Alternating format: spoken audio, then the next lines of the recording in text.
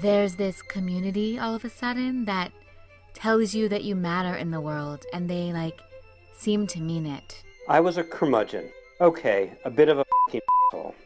But after a few months at Ikar, I find myself caring about people that I really shouldn't give a shit about. Someone came up to me in services and tried to hug me, and I even hugged her back.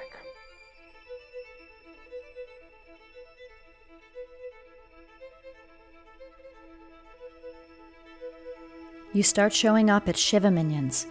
You're hanging out with Paul and Sherry at Kiddush. You're only buying freaking compostables. You start feeding the hungry, reading the newspaper, unsticking things that you didn't even realize were ever stuck or all that sticky to begin with. You unstick yourself from your sticky stuckedness.